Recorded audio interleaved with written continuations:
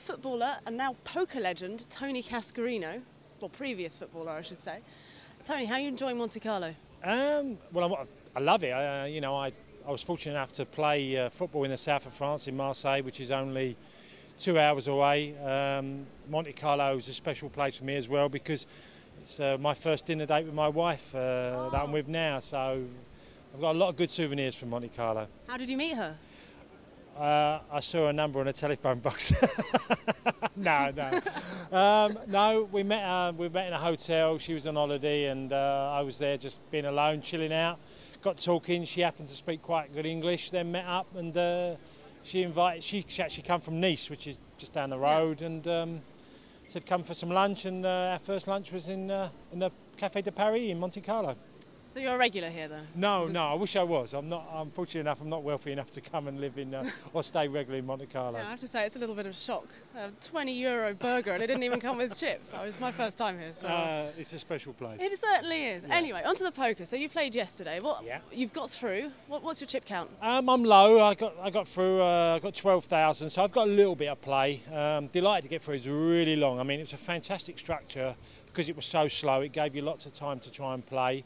I think, I've still got time tomorrow when I come back. I'm delighted to get through. I know lots of people talk about having great chip counts, but I think a lot of it is trying to get to the lower numbers before you really try to get too concerned. Because what are the blinds when it comes back 2-4. in tomorrow? 2-4 with a running ante of 50. So you've still got plenty of time? Yeah, I've got a bit of time. Try and pick my spots and hopefully double up a couple of times. I was in a position in Ireland a year ago where I came back and won the first 2 hands and had over 40,000 after 2 hands in a similar position. So, it could happen again. Now, you used to play for Ireland, didn't you? Or you played once in the World Cup, but... Once. I played 88 times for Oh, Ireland. okay. There's my football knowledge. Yeah, it's more than once. It was 88 times I was capped. But you're not actually from Ireland, are you? No, I was born in England. My mum and her family are from Mayo. My mum was adopted. I found out she was adopted after 66 appearances for Ireland, so it's a long story. She was adopted by an English family, but because under the adoption law you can qualify, so I've got an Irish passport. It was more difficult for my mum at the time going back when she first found out, because she found out her parents weren't her natural parents. Oh, she didn't know herself? No, she didn't know. She didn't know until my granddad died, who was from Mayo. And that's how the story goes. But my mum still stayed me the same, and my granddad still stayed the same. So Still who you are. So. Yeah, exactly. So my understanding, you retired from football in when 2000. was that? 2000. Yeah. And then how did you get into poker? Well, it's quite a long story, but I'll try and cut it short. In France, when I finished my football career, obviously I was unemployed, and in England there's no, if you've got a certain amount of assets and you've got a certain amount of income, you can't claim unemployment. But in France they have a platform and you get it on a basis of your wages, what you're earning. So I was getting quite a good salary being unemployed. Yeah. But on the flip side to that, it allowed me to go and take a year off and play poker every day, and I lost quite a bit of money. But that money was an investment really, because it taught me how to play the game properly.